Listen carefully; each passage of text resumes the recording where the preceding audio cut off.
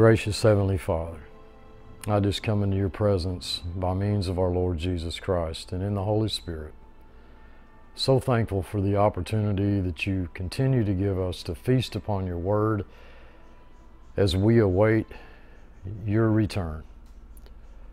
We give you all the glory, the honor, and the praise. We're so aware of our limitations, and we are so thankful that we have you as our one teacher, our comforter, and our teacher. I ask that you would filter out all of that which is ignorant and foolish, but just seal to our hearts that which is truth. For it is in Christ's name I pray. Amen. Hi, this is Steve at blessedhopeforever.com. We're continuing on in our study in the first epistle to the Corinthians, verse by verse. And in our last video, we had just about finished chapter 11, and we're going into chapter 12. In the previous chapter, we concluded by looking at wherefore whosoever shall eat this bread and drink this cup of the Lord unworthily shall be guilty of the blood and the body and the blood of the Lord. And I talked a little bit about that. I suggested that what I believe, and you don't have to agree with me, is that to eat and drink unworthily is to think that we had anything to do with it. For he that eats and drinks unworthily eats and drinks damnation to himself, not discerning the Lord's body. That damnation is not condemnation. There's no condemnation for those who are in Christ. But we can come to realize in our lives, by not understanding the person and the work of Jesus Christ, we can miss out on experiencing all those benefits and blessings that go along with that. And that by not discerning the body of Christ. The eating and drinking unworthily seems to be answered. The question of what does it mean to eat and drink unworthily seems to be answered by the question, by the verse itself, the text itself, that we're not discerning the Lord's body. That is, who he was, what he did, and so on and so forth. So when we come together to eat, wait on one another. If any man hunger, let him eat at home, that you come not together unto condemnation. And the rest will I set in order when I come. And I remind you, this is God's word, not Paul's, and you can look at that as Paul's going to set things in order, the rest of the things in order when he comes, or you can look at that as I do, which is a little off the beaten path, which is that it's a direct reference to the Lord's return, where that he will set in order those things that remain. Now, and I know that may seem like a stretch to some of you, but that's basically how I'm looking at that. So now that takes us into chapter 12, and we haven't ever left the main theme or the central thought that we are to flee from idolatry. And so we're going to talk a little bit about that. Now concerning spiritual gifts, brethren, I would not have you ignorant. You know that you were Gentiles carried away unto these dumb idols, even as you were led. So we haven't left that train of thought that deals with idolatry. These things happened to Israel for our learning, and we're exhorted to flee from idolatry. That's anything. I understand idolatry as being basically, you're placing your trust, your confidence, your hope in anything other than Jesus Christ. So we looked at the Lord's Supper, and of course I've got a many of you know Choctaw. I'm outside doing this video because I'm just kind of, any chance I get to do that, I'm going to do that, because I just get tired of being inside all the time. So I needed a good background, and he's probably more of a distraction. But if you can bear with me here, I hope to shed some light on the opening verses of chapter 12. We are exhorted to flee from idolatry.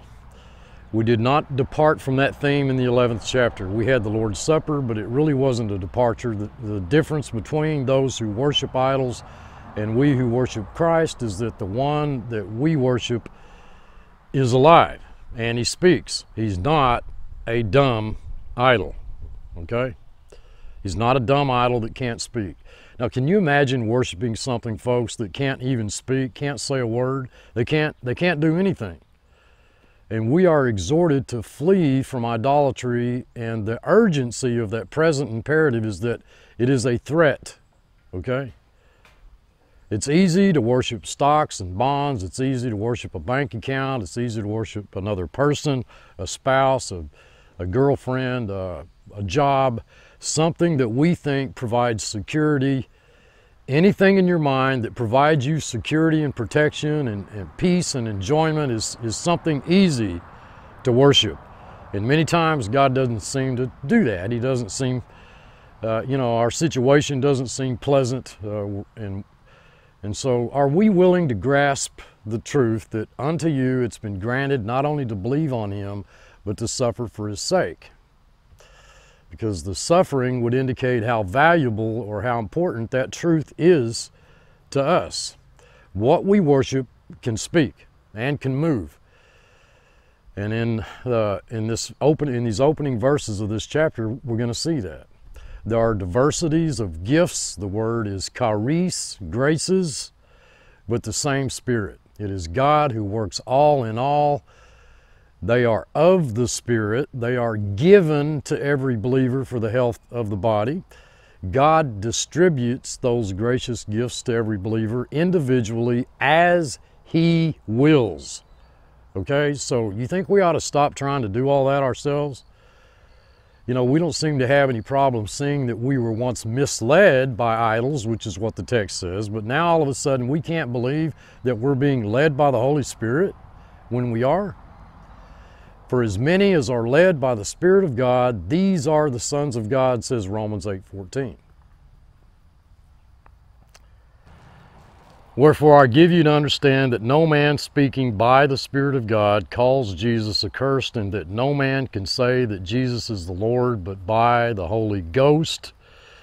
The Authorized Version, I prefer Holy Spirit. Ghost implies a disembodied spirit. So I'm going to translate that Holy Spirit. I'm going to suggest that only the new man can hear God speak. It's easy to be led away to dumb idols, to idols that can't speak. And if they can't speak, they can't do anything for us. I want you to understand this is God, not Paul, telling the Corinthians. God Almighty, our Heavenly Father, is telling us that He wants us to understand that no man speaking by the Spirit of God calls Jesus accursed. And no man can say that Jesus is Lord but by the Holy Spirit. Okay? Simple words, but interesting. I mean, do folks really grasp the fact that that baby born in Bethlehem, raised in Nazareth, was God Almighty, God incarnate, in human flesh, but he had created man in His own image, and He established the law of His righteousness, and the only result, the only possible solution for sin was the payment of an infinite life. We needed, folks, we needed a kinsman redeemer, but that kinsman redeemer, just those words, kinsman redeemer, you know, not enough that kinsman had to first of all be willing to redeem us, and secondly, he needed to be able to redeem us, and there wasn't any such kinsman redeemer. I mean, there might have been, I suppose there might have been any number willing but unable to pay the price. I mean, who could pay the price of eternal death? No kinsman you had could pay that. Wouldn't make any difference whether he was willing or not, and if the chips were really down and he understood the consequences, he probably wouldn't be willing.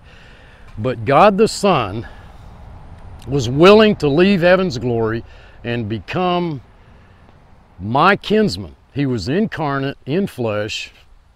Man took upon himself the form of a servant, made in the likeness of man, and he did that because it was the will of his Father. He did that because He loved us and died in our place. He did that. God did that. I don't know who's redeemed and who isn't, but I with fear and trembling say that to suggest that Jesus Christ is not Jehovah God is calling Him accursed. Calling God who came as our kinsman, redeemer, just a man, is the same as calling Christ accursed. And we didn't ask him to die for us, folks. Not a one of you out there, okay, asked Jesus Christ to die in your place. None of us did. In fact, we were his enemy. We were not seeking him. We were not working for him. There was no fear of God in our eyes. And in that condition, he died for us. We didn't ask him to. Those are the ones who are redeemed. Could a redeemed person say that Jesus is accursed? I think the text says that he could. He could at least infer it, but he could not do that by or in. The word there in the Greek is epsilon nu, in the Holy Spirit. What we're being told in this verse is that we don't have a dumb idol who can't speak. We have God Almighty who can speak, and he's spoken to us in this book. The Holy Spirit is in our speaking. No man can say that Jesus is Lord, but in the Holy Spirit. It doesn't mean that he's always speaking by the Holy Spirit. And I don't think that there are two subjects here in this passage. The expression no man seems to me that's the same man. The same person cannot possibly call Christ accursed unless he's not speaking in the Spirit. No man speaking by the Spirit of God can call Christ accursed. And that same no man can say that he's Lord, but in the Holy Spirit. I think it's the same guy. I don't think the no man speaking by the Spirit of God calling Christ accursed is a non-believer. I think it says the believer speaking by God's Spirit or in God's Spirit cannot possibly do that. He's not able. He doesn't have the ability, the power to say that Jesus Christ is accursed. That's kind of why I see the old man, new man here in these verses. No man has the power to say that he's the Lord except in the Spirit of the Holy Spirit. I think it's the same man. I think it's a believer.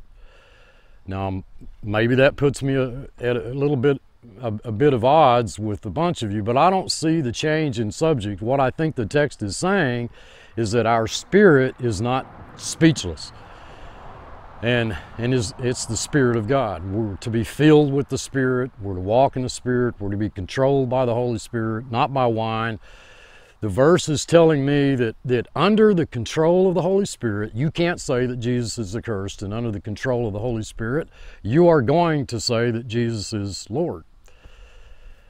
The incarnate Christ. That's Jesus of Nazareth. Why did he say Jesus here? Okay?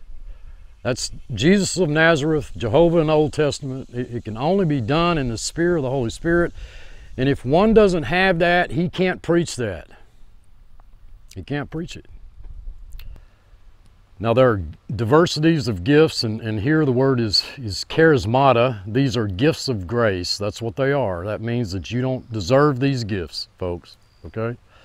You haven't earned these gifts. They are given by no constraint. Read the word, slow down and look at it close. They are freely given. All of those that sinned and came short of the glory of God are justified freely by his grace. They're not justified because they deserve to be justified. They're not justified because they did anything. They're justified because they're his. These are gifts of grace. Okay? Grace. You don't deserve them. You didn't earn them, but there are diversities of gifts, but it's the same Spirit. The one we're talking about in verse 3 is the same Spirit of God that gives these gifts of grace. And there are differences of ministries, but it's the same Lord. Same Lord. You know, folks, we seem to have a little problem admitting that we were once misled by idols, drug away by, that's what the text is saying, okay? But we have a huge problem. We don't have any problem believing that, but we got a big problem believing that we're being led by God, it seems. I mean, look at the words that we have here. We have Jesus, we have God, Spirit of God, Jesus, the Holy Spirit, same Lord, same God. In verse 6, I think I suggested before that you shouldn't build doctrine, I guess, on prepositions, but sometimes they're an interesting study as we go through the Word of God. It's from God, it's through Christ, that is by means of Christ, and it's in the Holy Spirit, that is in the sphere and in the control of the Holy Spirit, and it's the Trinity, one God who exists as Father, Son, and Holy Spirit. And there are differences of the ministries which He distributes, but it's the same Lord, the same God, the same Spirit. There are diversities of operations. Distributions would be a better word. There are distributions, but it's the same God which works all in all. He works all things to the profit of all. Okay? Now, doesn't that verse say that every one of you have a gift? You know, a lot of times we talk about gifted people. You know, I'm persuaded the text says that God in His infinite wisdom has gifted every one of you for His glory. I don't know what part of the body of Christ you are, and I don't know what gift you might have, but I am persuaded that every one of us has at least one gift. And now we could launch into into a tremendous number of sermons that I've heard over the years. You know, since you know in verse 7 that every one of us have some kind of a gift given by the grace of God, you know, not because we deserved it, but by God's grace, now you ought to really spend a lot of time figuring out what it is and then improve it upon it, develop it, you know, make it, nourish it, you know, whatever. And that may be true. I'm not being critical of that kind of sermon. I don't see that in the text. If you know what it is, by all means exercise it. I mean, I'm pretty much persuaded that many of you have gifts and are exercising it and don't recognize it.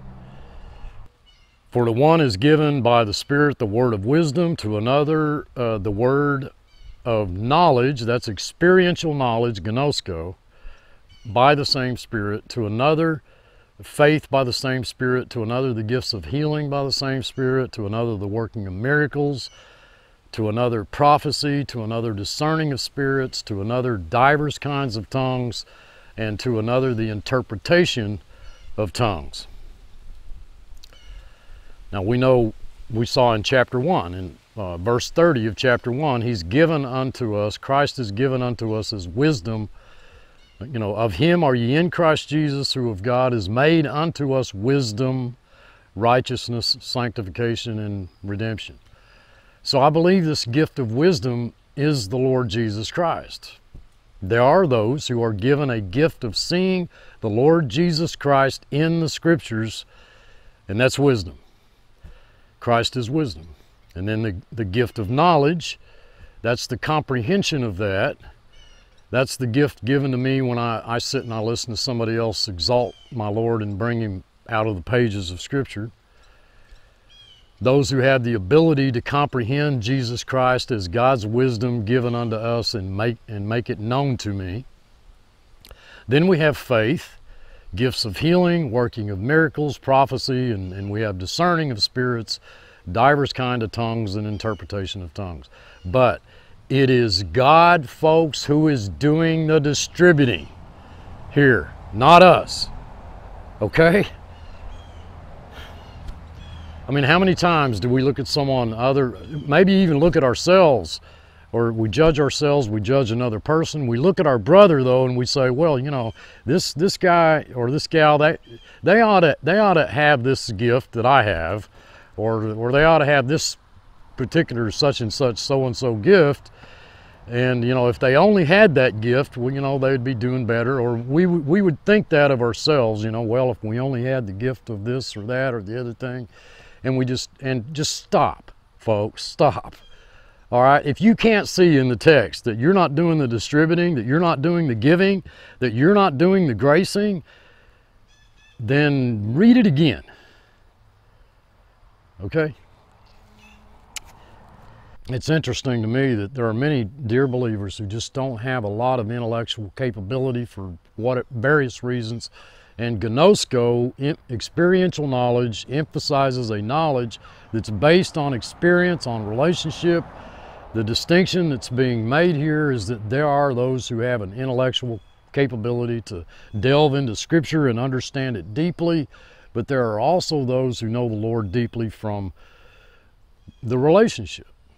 Not necessarily from an intellectual capacity, but rather from their relationship with Him. And these aren't exclusive to one another, but I think they complement one another. And so I think that's part of what's being said there in that. You know, there are some who are just really brilliant in seeing the Lord Jesus Christ, wisdom in the scriptures. There are many that are not like that, but God has gifted them to comprehend. You know, they might, I don't know, they might know they wouldn't know a Greek participle from a hole in the ground, but yet they have an incredible intuitive depth of seeing Christ Jesus in the scriptures. But the point that I see being driven hard here, folks, is that it is God who is now doing the leading and the distributing, not some dumb idol, and certainly not man, not ourselves. Can we trust him regarding that? You know, we were shown as a lesson, as an example of Israel in the wilderness, where their provider, their protector, the rock that followed them was Christ, the living Christ. You know, many perished in the wilderness because of their unbelief, and here we're looking at those who eat and drink unworthily, and they drink condemnation to themselves. I do not think that that means that this is a believer going to hell. And so we're going to look more deeply into this chapter as we go along. I love and appreciate all of you. I read all your comments. I ask for your prayers regarding the direction of this ministry. I love you all, I truly do. Until next time, rest in him. This is Steve. Thanks for watching. There's a lot of talk about Feast of Trumpets this year, September the 28th. It's Feast of Trumpets. Mark Blitz, a number of other watchmen are looking at that date, a Feast of Trumpets this year, fall of 2022, as being a potential rapture date. I have a little trouble with the church being so related to Israel, and so I'm going to explain why I believe September, there's good reason why, that at least for me to believe that September 18th is an exciting day to look forward to this year. It's, let's just suppose the rapture took place on September the 18th. 10 days after that, well, is the 28th. That's the Feast of Trumpets. Now, Christ ascended, we ascend at the rapture, and 10 days later is Feast of Trumpets. Christ ascended, and the Holy Spirit came 10 days later, and the church begins. So we ascend, the Holy Spirit comes 10 days later, and the tribulation begins.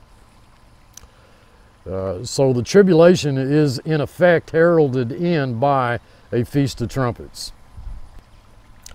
Now, I got this by constructing the timeline, working the timeline backwards. I started with Trumpets of 2029, the Feast of Trumpets, and I worked backwards to September 18, 2022. It's a day of zero significance on the Hebrew calendar. Calendar-wise, it's just a day of non-significance. And I think that's interesting because I've always thought the Lord must return on a Pentecost or a Feast of Trumpets or something. Now I'm thinking a little more outside the box, and I'm going to suggest that maybe that might not be the case, and he may return on a day of no significance and catch us all by surprise, or at least catch the world by surprise, most Christians by surprise. And that's not, doesn't say we can't know that we're in the season of his return, but the actual date could catch us by surprise, and that being September 18, because if we go from September 18 through the timeline, we wind up at Feast of Trumpets in 2029. If there's a rapture on the Feast of Trumpets this year, then you go the correct number of days forward, and the second coming would occur on the Day of Atonement in 2029, and Christ would miss Feast of Trumpets, and it wouldn't be fulfilled until the following year in the fall of 2030.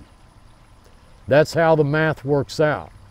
If you want to get excited about a Feast of Trumpets rapture this year in 2022, more power to you, all right? Just know that there are a specific number of days in a timeline, And if you go along that timeline, you have Christ returning on the Day of Atonement. The Feast of Trumpets is missed. Now you could argue that the church being raptured on a Feast of Trumpets, that fulfilled Feast of Trumpets. You could make that argument. I do not believe that that's the case. What I find more interesting is backing up from the Feast of Trumpets in 2029 back to September 18th is quite intriguing. 9/18, September 18 this year. That is the first day of the week. It's a Sunday. The Sabbath being Saturday, Sunday's the first day of the week. Christ rose on the first day of the week. Many would be in church. We're looking at a potential, possible rapture date, September 18, which is a Sunday, in which many people would be in church. As I mentioned, a trumpet's rapture this year would see Christ return on the Day of Atonement in 2029. That's interesting, but I just do not see how that Christ could miss trumpets in 2029, that Feast of Trumpets lying inside the tribulation period prior to his return, leaving it unfulfilled until the year 2030, almost a year later. But I will say that, at least in my opinion, the 18th of September as well as the 28th of September, Feast of Trumpets, they are both high watch dates as far as I'm concerned, but I'm leaning toward 9/18, and here's why. 9/18 to the midpoint just happens to be April Fool's Day / Passover of 2026. Passover of 2026. April Fool's Day and Passover, April 2. It's always a 2-day thing, okay? We're never really looking at a day, just like September 18. It could be 18 or 19. It's always we always have a 2-day window. And so if the rapture occurs this September 18, you're looking at a midpoint, which would land precisely on Passover or within a day of it, or April Fool's, Passover 2026. And I find that interesting. That's perfect for the abomination of desolation, and as well as April Fool's Day, because the fool says in his heart, there is no God. Now what really makes it interesting is that if you go on forward to the second coming date, it gives you a second coming date of Christ's birthday, Jesus' birthday, on a 9/11, a September 11th, which is a Feast of Trumpets. The Feast of Trumpets in 2029 is on a September 11th, his birthday. Now, I've done a number of videos on why I believe that September 11th is his birthday, but this is what the math is showing me here. He would return on his birthday on a Feast of Trumpets on 9/11 of 2029 if we were raptured September 18th of this year. If we were raptured on Feast of Trumpets this year, that he would not return on his birthday. He would miss his birthday, he would miss the Feast of Trumpets in 2029, leaving it to be unfulfilled until the year 2030, the fall of 2030. If we go on forward with our calculations, the kingdom age would begin inside the 8 days of Hanukkah. In fact, to be more precise, it'd be the 4th day of Hanukkah. And so the kingdom age would begin inside the 8-day celebration of Hanukkah. Now that's how the math works out. So I'm leaning really hard on the rapture being on September 18th. I may even take the day off. This is a personal conviction. This is not, I'm not by any means saying that this is what is going to take place, but as far as all of the facts I've given you, as far as the math goes, the dates are concerned, this timeline, just like any other, you can't dispute the math, you can't dispute the dates, therefore the timeline is flawless. It's just up to God whether or not, you know, he chooses to use that or not. To me, it's just another perfect timeline. It is a bulletproof timeline. I don't mind saying that. When I say that, when I say it's a bulletproof timeline, What I'm saying is that you can't show me where the dates that I've given are wrong or the day counts that I've given are incorrect. So I'm leaning hard on September 18th being the day the Lord takes me home. If you want to join in with me and hoping for that, that would be great. If you do not, then that's fine too. A rapture on September 18th, where that his second coming would be on a Feast of Trumpets, not the rapture. Sometimes we need to think outside the box. It's just wonderful that we've got 2 dates this September to look forward to, September 18 and as well as September 28. Thank you for watching.